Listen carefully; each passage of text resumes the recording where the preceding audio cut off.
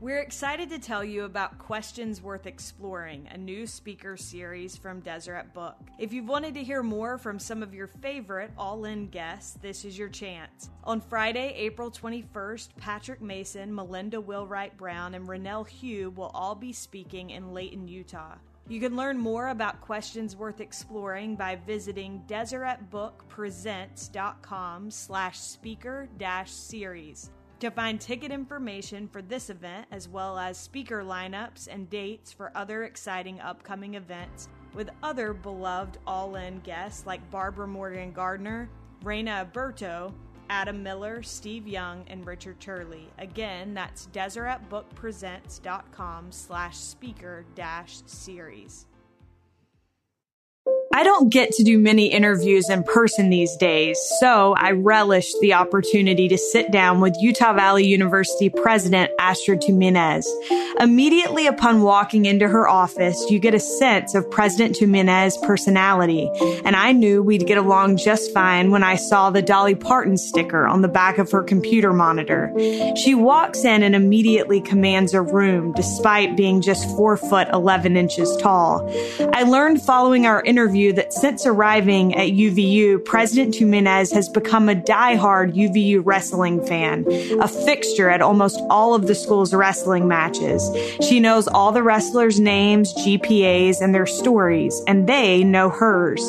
As one senior on the wrestling team put it, a lot of times it's whoever wants it more. President Tuminez is an example of someone who wants it more, and we try to follow her example. She's a fighter. She's worked her whole life to be where she is, end quote. That is the story you are going to hear today. Dr. Astrid Tuminez was appointed the 7th president of Utah Valley University in 2018. Born in a farming village in the Philippines, she moved with her parents and siblings to the slums when she was 2 years old, her parents seeking better educational opportunities for their children. Her pursuit of education eventually took her to the United States, where she graduated with a bachelor's degree in international relations and Russian literature from Brigham Young University.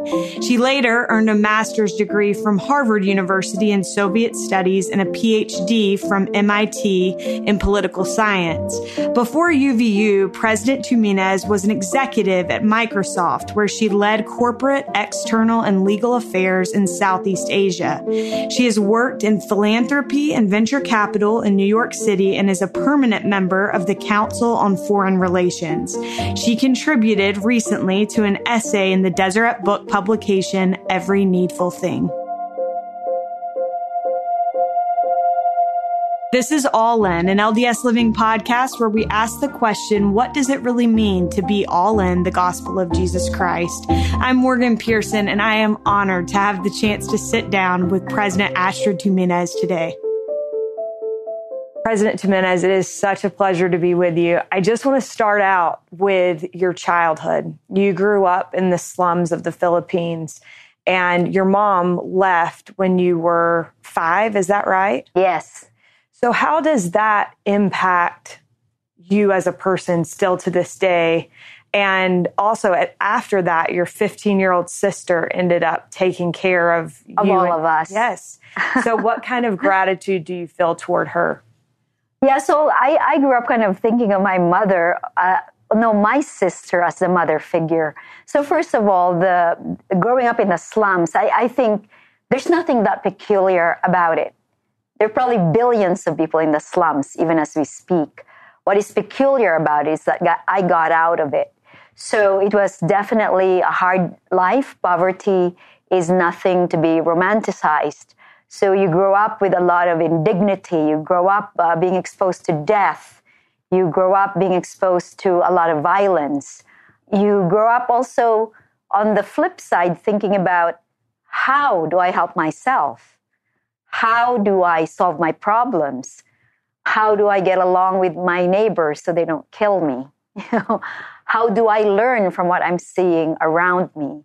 And to this day, I cannot fathom how my sister, who was really 15 or 16 at that time, really how she did it. You have to do laundry by hand.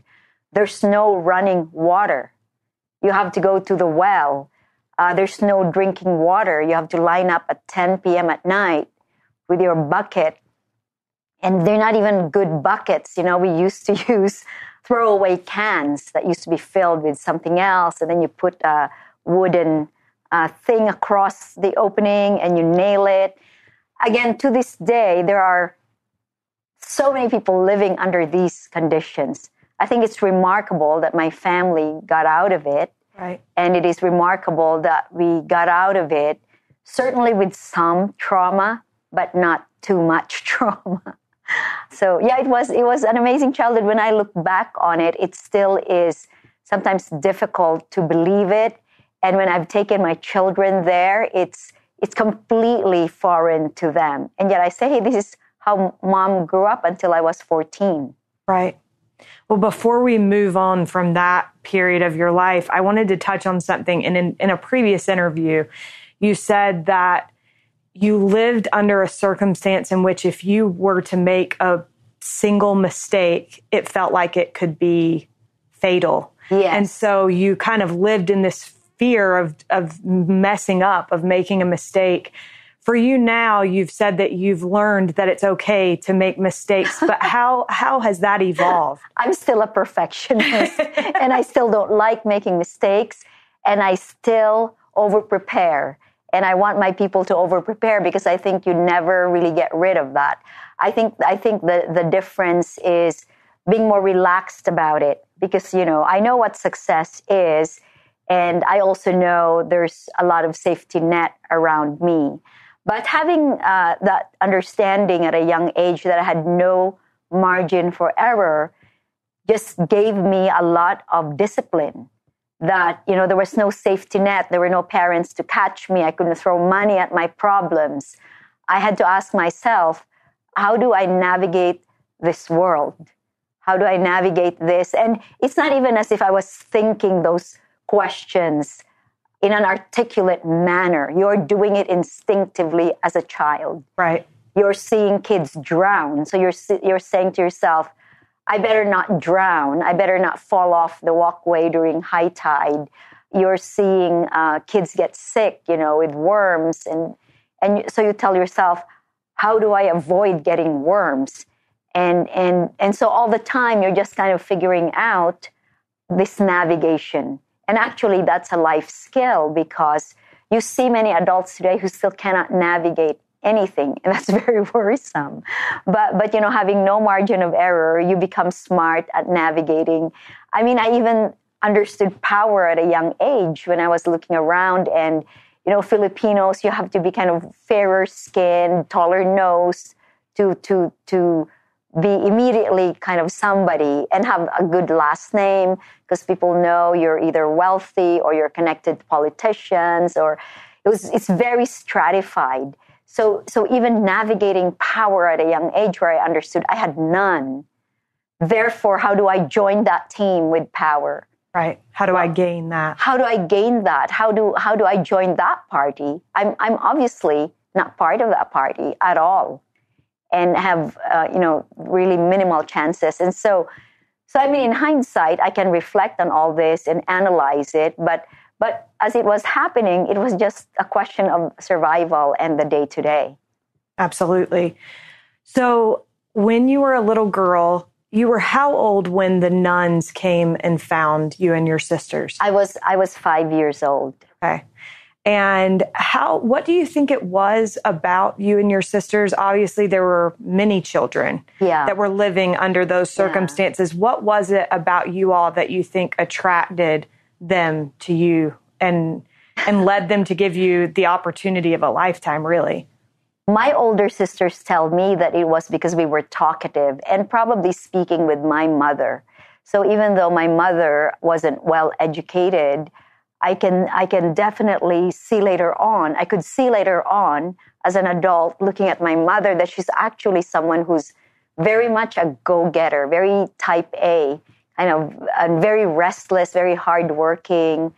So I think they probably sensed that in my mother also. And then, when they, so the nun, Sister Elvira Correa, I mean, I've seen her many times since. she always says that I was very talkative. And she was the one who engineered the whole thing. And she thought, this girl has something. This girl has something. And so it's probably instinct. It's the Spirit of God, because these nuns are always praying, and they're always, they spend all their lives being married to Jesus Christ. That's how they are. And I can imagine that the goodness in their hearts and then the experience unfolding in front of them, led them to have that insight that this is a family we should help. And again, that was just truly a miracle. I love that you attribute that to their being in tune to the Spirit. I think that's amazing. Absolutely. So prior to that, you had never read a book. You were only 5. So I was only 5. We had no books and no radio, no television. We owned one book, and it was the Webster Pocket Dictionary. Oh my goodness. Had you tried to read that?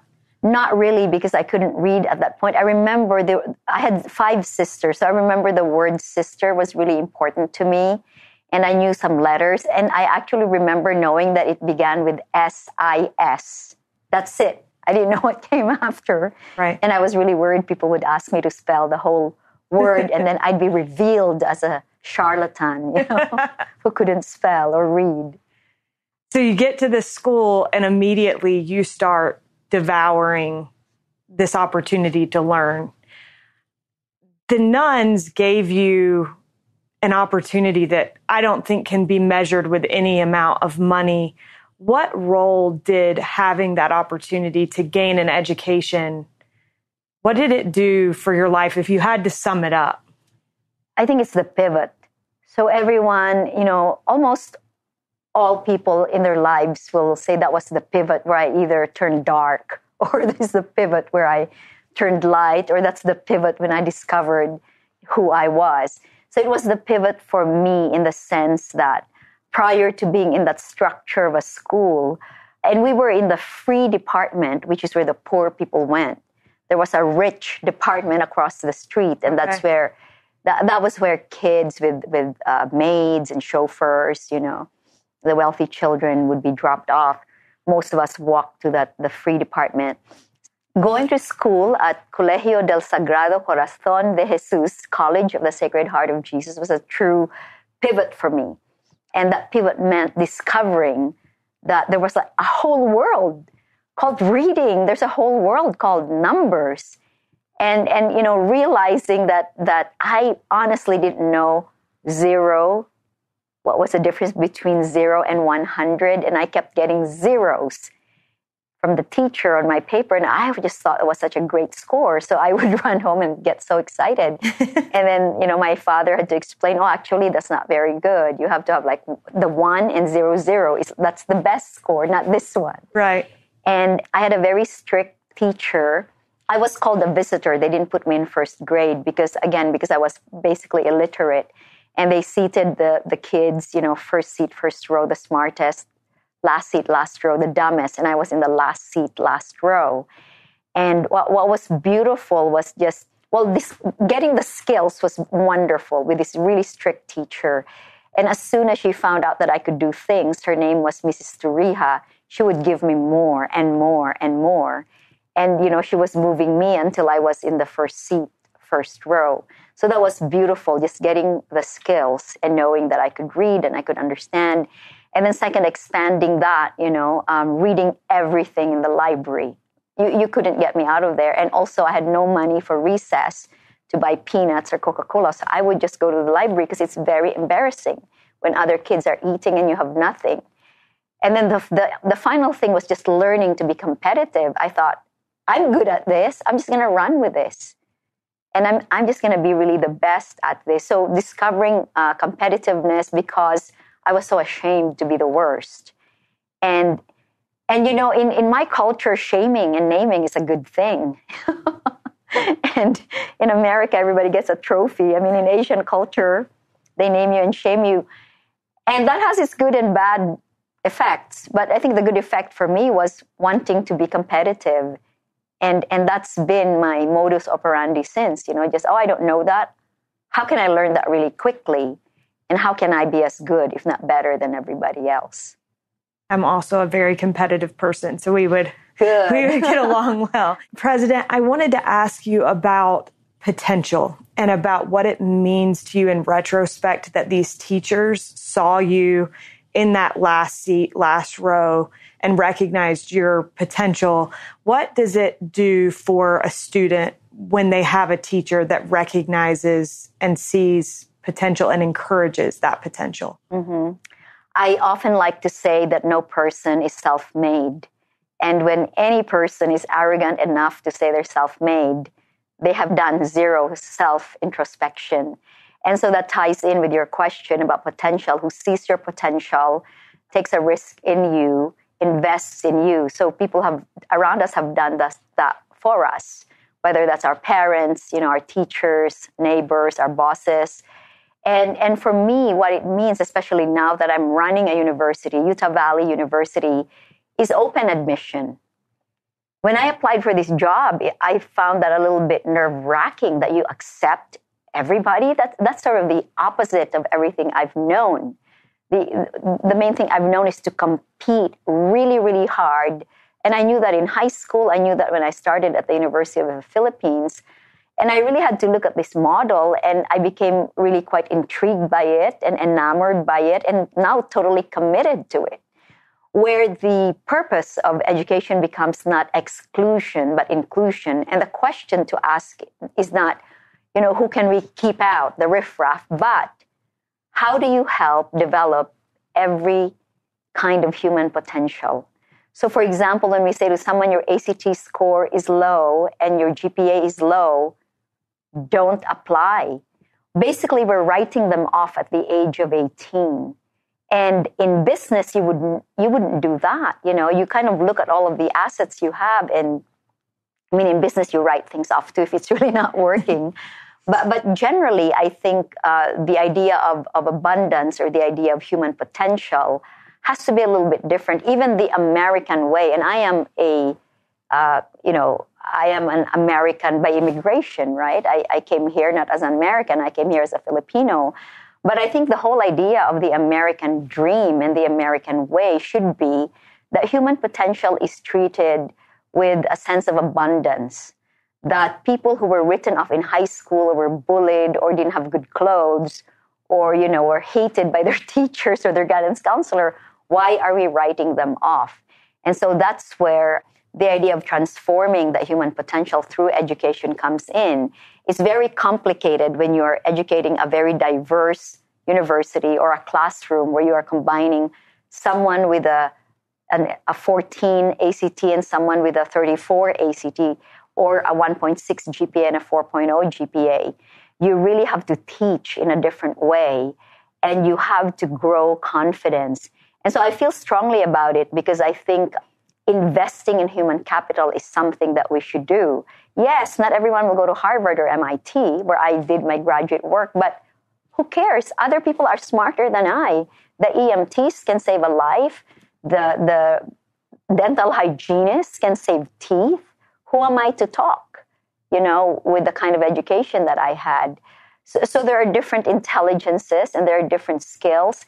And I think it's using education, post-secondary education, and actually education from pre-K all the way to whatever people want to attain. I think we should live that more sincerely and more effectively, and that we don't all become, elitist snobs, because that becomes quite boring. And in America today, where seriously, inequality in this country is terrible. And I grew up in a third world country. I know what that kind of thing does to people, to individuals, to families, to cities. You're going to have crime. You're going to need more prisons. Is that really what we want? Or do we have the courage and commitment to say we are really about human potential in many forms and are willing to work with that human potential so that it can find where it needs to go, to live a dignified and productive life? Want to lift everyone. I love that idea.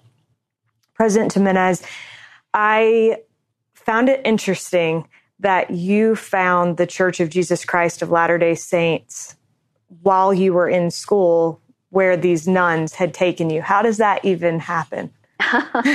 Well, in the old days, all the missionaries would go tracting. And almost all the missionaries at the time were from Utah or from America. So all Americans. And the first set of missionaries that came to the slums actually fell into the water. And one of them fell into the water.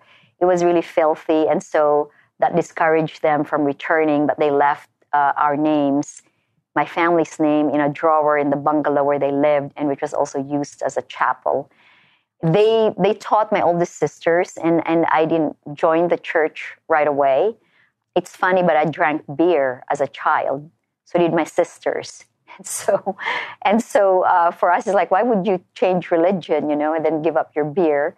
And of course, we're very close to the nuns. They were really our mothers and our mentors. And it was very, very tough to give that up. And I was so devout as a Catholic. I went to church. I went to confession every week without fail. I pray the rosary all the time.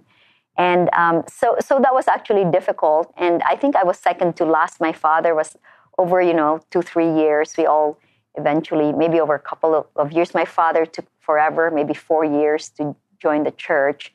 So I went through many sets of missionaries, and I had a lot of questions. Even though I was very young, I was 10 years old, I had a lot of questions. And I just loved that they were teaching that I was a child of God, that I was as worthy as anybody. And growing in a culture like that was so socioeconomically stratified, and you grew up thinking you're nothing, it was such a liberating theology, if you will, to be taught that I was a child of God and that my potential was limitless. It's totally radical. It's totally revolutionary. And to get a 10-year-old to believe that, she starts thinking she's unstoppable. And so I joined the church, and I think it was such a great influence in my life because it gave me a lot of aspiration, a lot of discipline, the church programs, to this day, where my youngest, for example, goes to young men. I think these programs are amazing. And you have adults who care enough to invest their time. Not everybody does it well, but those who do it well truly can change lives and be mentors and, critical influence to the lives of young people. By the way, whether or not they stay in the church, someday they will remember that leader who said something to them or lived a certain way or spoke with compassion. They remember that. That's all in the brain. That's all in the memory. I think that's something that we often underestimate within the church is how much time people are investing. I often think if I could go back to my young women's leaders, I would thank them for, taking PTO to go to girls' camp. That's a big deal. Yes. President Tuminez, I think about that experience that you had growing up in the slums of the Philippines and how it must have been so life-changing to learn that, like you said, about your divinity, that you were a child of God, and to be able to recognize that that was within you all along. You had all of these natural abilities and talents, but also just innately, did you have a sense that you were a child of God prior to learning about the gospel of Jesus Christ, or was that just mind-blowing to you? Well, certainly as a Catholic, I had a sense that I was a child of God, but, a lot of it was very fear-driven. You're going to go to hell if you make bad decisions or you commit sin. It was very fear-driven. And when I joined the church, there was certainly still a bit of being fear-driven, but suddenly the vista that opened completely was this vista of eternal progression, that I truly, literally was a child of God.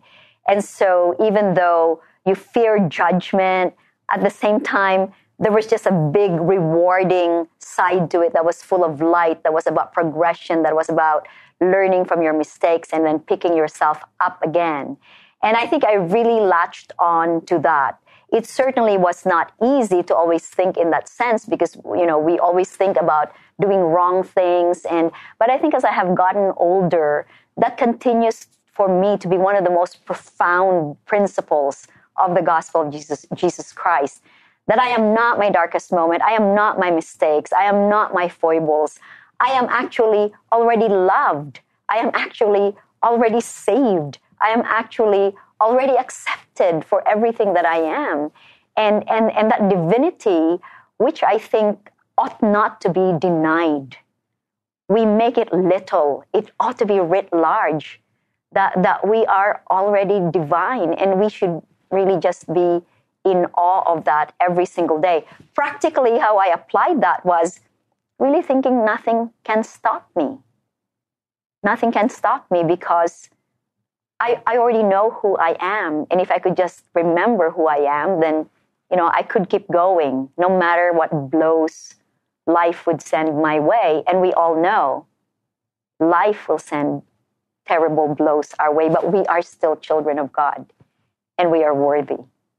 I think that's why President Nelson recently has emphasized over and over again that idea of identity, because when we understand our identity, that changes everything. And not just for us. I think it's so important to apply that to everybody else. That everybody else is not the sum of their darkest moments or their sins or their sorrow or their grief. They are still full of light, because that is the revolutionary idea. And I think that's what Christ taught. I completely agree. So, President, I would love to know, from there, you ended up coming to the United States. And you came, I believe some of your sisters were already here. 2 of them were already here. Yeah. And how did you make that decision to come? And then once you decided to come, you faced some pretty serious opposition in getting here. Talk to me about the persistence that required. Yes. So, of course, I got into BYU pretty quickly. I had a scholarship at the University of the Philippines, and I had already gone, I think, 3 semesters. And I got into BYU. They didn't give me any academic credit, but they accepted me, so I was very excited. The major hurdle was really getting a U.S. visa. So in order to get a U.S. visa to study in the United States, you have to show that you own land or a car or a house or assets that will persuade the consuls at the embassy that you intend to return, and you will not be liability to the U.S. government or the American system. And so I applied the first time. I got turned down. I was told, you don't have any money, you don't have a bank account. You are liability. We can't let you into the United States. I applied again a second time, got the same story. And so for the third time, I thought I would fast for 48 hours. Naturally. I probably weighed 79 pounds at the time and thinking about fasting for 48 hours. I fasted for 48 hours, and you have to stand in this long, long line, at the U.S. Embassy, like for 3 hours, until they let you in, and then you go inside, and it was terrible. It was the same outcome. So I was ready to give up, but there was a family in my ward, beautiful Mexican-American family, the Gomezes, Fernando and Keta Gomez, and their daughter Susie was a very good friend of mine, and they were really kind of upset about this outcome because they thought that I should go to BYU and get an education. And so they actually went to the embassy and, interceded on my behalf. And because of that, I was able to get a visa. and so the rest of that was just, it opened the door for me to be in the United States, get an even better education at BYU, get mentored by professors who to this day are a big influence in my life. And then, go to Harvard and MIT. So all of that, just one door opening one after another and getting help all along the way. That's pretty remarkable. Beautiful. So you come here to the United States. Once you arrive, I imagine that there was quite the transition, quite the adjustment to American culture. What was that like for you? Yes. The adjustment was easy in some ways and really difficult in other ways. It was very easy in that for the first time in my life, I had nonstop electricity, running water, a nice bed to sleep on. And I lived with my sister and her husband in Orem. And I was just so excited that their apartment had carpet. And it was not a very nice apartment in hindsight, but just that they had carpet and I would lie down on the floor and do my homework. And I thought, why doesn't everyone here get straight A's if they have carpet and running water and electricity? So that was the easy part. And some of the hard part is, you don't have any mobility if you don't drive and don't have a car. And just adjusting to the whole way of life in the United States, a whole new diet, different people, and even some of my ideas like, what are returned missionaries like? Some of it, I was crushed by it because I just held them in such high regard. And some lived up to it, but others were very disappointing. That's because, when you are out in the field out there, you just think these missionaries are perfect.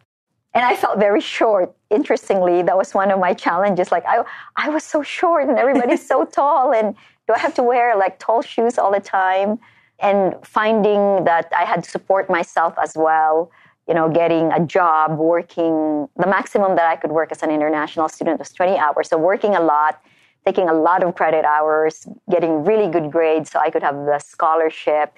And it's very funny, I actually got a Lamanite scholarship, which is really funny because I went to the Lamanite office and I referenced Hagoth in the Book of Mormon. And I said, he could have ended up in Southeast Asia. There are a lot of islands out there. And so they helped me with my books. And I was really glad. One of the things I learned was that skill of navigating, again, back to the slums. I'm now in a new context. How do I navigate this? How do I ask for help? My mentor, Professor Gary Browning, who was the chair of the Department of Slavic and Germanic Languages, I remember going to him for a job in my very first week at school, and he needed a secretary, and so he had me take a typing test. I had never typed anything official before. I had probably seen an electric typewriter one time in my island, and used an electric typewriter. I didn't know where to put the date or the salutation, so I failed that miserably, and he didn't give up on me. He said, why don't you go downstairs and take a spelling test? That's amazing. Of course, I was a massive reader. You knew how to spell. I could spell anything. And so I went and took the spelling test and 100%, and he hired me. And so I was really glad I had those navigation skills, and I could ask. And also that there was somebody named Gary Browning who said, yes, I'll take a risk in you. I'll do it. And my whole time at BYU, I worked only for him the whole time. I love that story. I was actually going to ask you about that, so I'm so glad you told that story. Yeah. So from there, from BYU, you ended up going to Harvard. Is that right? That's the right order of operations. Yes. And at Harvard, that is where you met your husband. Yes. And you've said that was one of the most important decisions of your life, was marrying the man that you married because of the way that he has empowered and encouraged you. Tell me a little bit about what that looks like in practice. Yes. So, graduating single from BYU, that's an accomplishment. I had the same accomplishment. All my roommates got married and, man, what's wrong with me? So getting to Harvard and meeting Jeffrey Tolk, my husband, T-O-L-K, that's a critical pillar, if you will, of my life. And I always tell my children the most important decision you'll ever make is whom you marry. It affects your gene pool. It affects your life, all aspects of your life. And what was funny with Jeff was when we were dating at Harvard, he was a senior about to start law school at Harvard. And he'd also done undergraduate there, and I was a master's degree student. But when we got engaged, I don't remember how this happened exactly. He just kind of turned to me. We're walking in Cambridge, and he says, I'm not responsible for your happiness. And I was just so struck by that. In my generation, I think we sold a myth that you just get married and, the heavens part and you're going to be happy forever. And that's completely untrue. But that was my expectation that, you got married and suddenly as a woman, you're all set for life. And he, when he said that to me, it kind of froze me in my tracks. It kind of shocked me that this man I'm about to marry just told me I'm responsible for my happiness. But that was such a wonderful thing to say to me because I took it seriously. I'm responsible for my happiness. I'll navigate my own life. And, because of that, and we were mutually very supportive of each other's education, of each other's aspirations. And my first biggest job was in the Soviet Union, and Jeff was actually in New York starting his career as a litigator in securities. And just the fact that we lived apart, but I would come home to New York every 6 weeks to say hello to him. I mean, that's totally something most people didn't understand. And yet that we had that commitment to one another and to supporting each other's dreams. And that's what I think is the secret. I always say a good marriage is one long conversation. If you have nothing more to say to each other and you're not interested in arguments or insight or, some surprising idea, I think the marriage falters, and at least for me. And so this kind of mutual support and mutual respect for one another's dreams and one another's ideas has really, really been important to my marriage. And no one's prouder of what I accomplished than my husband, honestly. He just loves it, So I'm like, that's so important, especially because I did not have parents growing up who were always, clapping for you. I get a medal in school and everybody had a parent and I didn't. For my graduation in 6th grade, I remember I was the salutatorian and my father was late because we were such an informal family. We grew up in the slums, anything went. And just having my husband be there to be my cheerleader, I think that's really important. And of course, again, as that's unfolding, I don't know that. I'm in my 20s. But again, as I look back, it's really wonderful to have someone cheering for you. And for me, that's my husband. Well, he himself accomplished great things in his career and, really was a terrific partner for raising our children. So well said and so good to hear. I'm in year 1 of marriage. So that's really good advice. You're in the honeymoon stage. That's right. Talk to me 20 years. Okay, perfect. Well, I also wanted to ask you, you had kind of through a string of events, you ended up in a career that you yourself said was not a strength. Talk to me about that, about recognizing that sometimes we end up in a career path or in a job that might not be our strength, but we can still learn from that. Yeah. So maybe I'll step back from the question a little bit. Okay. One of the things that's really central to me ever since I was a child was the passage of time. I remember as a little girl just crying because the day was over and I'll never get it back. I don't know where that was coming from. But so to this day, I begin with that because I think careers are part of time. Careers are part of one life and you'll never get it back. You will never get the time that has gone. And so I've always approached careers as it's just part of the one wonderful life that I have. And therefore, if something's interesting, even though I know nothing about it, I will go for it. So that's probably the reason why my career has been really varied, where I've worked in academia, in philanthropy, on Wall Street, in technology, and now running a university. It's always been driven by this sense of time. What else do I want to learn? What else do I want to know? And even though I'm ignorant in that subject, hey, I know 10,000 other things, and maybe they can teach me that. And I'll work really hard and learn it and prove what I can do. So that, I don't know if that answers your question, but that's the reason why I have had what I call a zigzaggy career. But at Utah Valley University, I find that everything I've learned in philanthropy, investment, academic administration, technology, peacekeeping in the Southern Philippines, peace negotiations, is all applicable to a university because that's how diverse universities are. Every aspect of running it requires this, composite set of skills to be able to see and understand what's going on. President, when you made the decision to come here to Utah Valley University, you were working for Microsoft. And you said prior to that, you had switched jobs every 4 to 7 years because you would get kind of bored. Yes. But you were at Microsoft and you loved your job. Yes. So what was it that made you make that big decision to come here?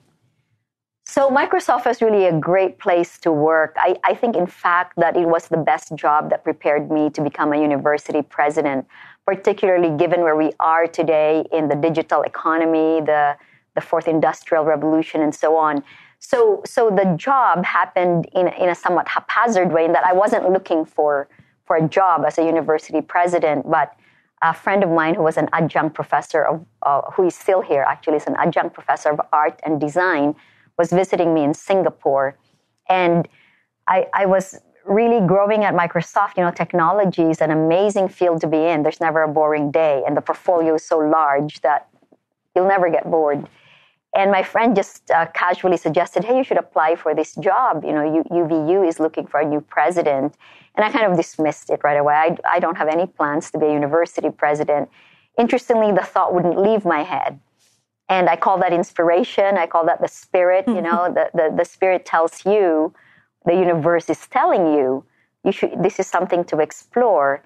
And so I looked up UVU, and I was just shocked at how much it has grown and evolved into this amazing institution with big ambitions, while it still carries within its DNA a lot of, humility, workforce orientation, technical education, bachelor's degrees, everything. And so I was really, really intrigued, and I decided to apply. And the rest of it, as they say, is history. And I really wasn't sure how I would fit in, but the more I learned about UVU, the more I realized that I could use all of my skill sets here. And then the other question was really impact. So certainly in the corporate world, I could have a lot of impact. But, at the end of the day, there are pressures in the corporate world that are a bit different in the academic world. I think in the academic world, there is a lot more space for pure idealism, while at the same time you have to be really hard-nosed about your competition and your resources and how you use them. So anyway, I came, and it has not disappointed me in any way. I've been here for 4.5 years, and I still feel that if I were just looking for meaning, you don't come to UVU for money. You come here for meaning. You come here for human potential. And day after day, it will deliver for you. And I think nothing is more rewarding than that. So yes, I'm here, and I love it, and I have no regrets. Well, you've done a wonderful job. What would you say is your greatest hope for this time in your life, for your presidency here at UVU? My greatest hope in my life is not just UVU. Obviously, I have a family. So my greatest hope, actually, first and foremost, is for my children and my husband, that they continue to pursue their dreams and never stop having a really full and rewarding life. And for UVU, of course, we have many dreams here. I think we have a 21st century model of education that really works. We accept everyone. We have scale. And we do everything here from certificates, associate, bachelor's, and master's degrees. We're very pragmatic about the education that we want to deliver. We have faculty who are very committed to improving the human condition and to having social justice and really living inclusion, not that you feel sorry for those who are underrepresented, but you have an ability to use all of the resources of the university to lift everybody up. Because I think when they succeed, everybody becomes less tribal when there's more success. So we have many dreams in terms of having more students complete degrees, moving on into the world of work and life, and succeeding as active citizens, as fulfilled individuals, and as productive members of society. And we have ways to measure that. We have many other dreams here that are very specific to areas that we work in, whether that's engineering or the health professions or mental health. We are a very big player in mental health, and that's an issue in Utah and around the world. So whether you're talking about educating nurses, teachers, guidance counselors, substance abuse disorder specialists, we are doing all of that here. And 78% of our alumni are still here 10 years out. So the big dream is, hopefully at my deathbed, I can look back at Utah Valley University or Utah, the state of Utah, and say, wow, I was a part of that amazing story whose ending I did not even see, or whose further evolution I did not even see. You cannot walk up and down our corridors here and not feel energized by the students. That they come in all shapes and sizes, all levels of confidence, and you have to help them open their eyes to their own potential. and navigate their lives and navigate education and fight for themselves because they're worth it. I often tell students, you're not doing this for your mother. You're not doing this for your father or your grandparents or your boyfriend. You're doing this for you because you are worth it. No one can take that from you. If you believe you're worth it, nothing's hard. You'll get it done. And when you're successful, then you help others.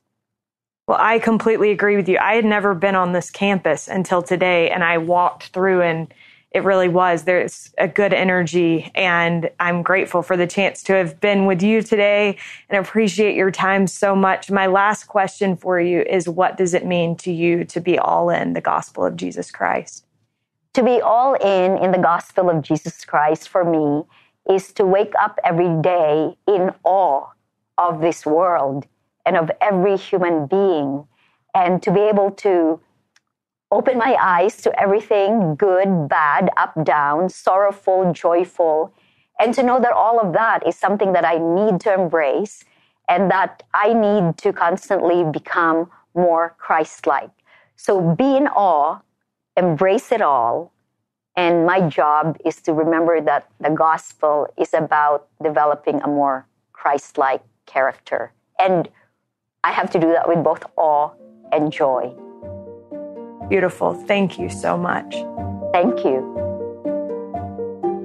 We are so grateful to President Tuminez for joining us on today's episode. Big thanks to KSL for their help with this episode and to Derek Campbell for his help with the audio, as always.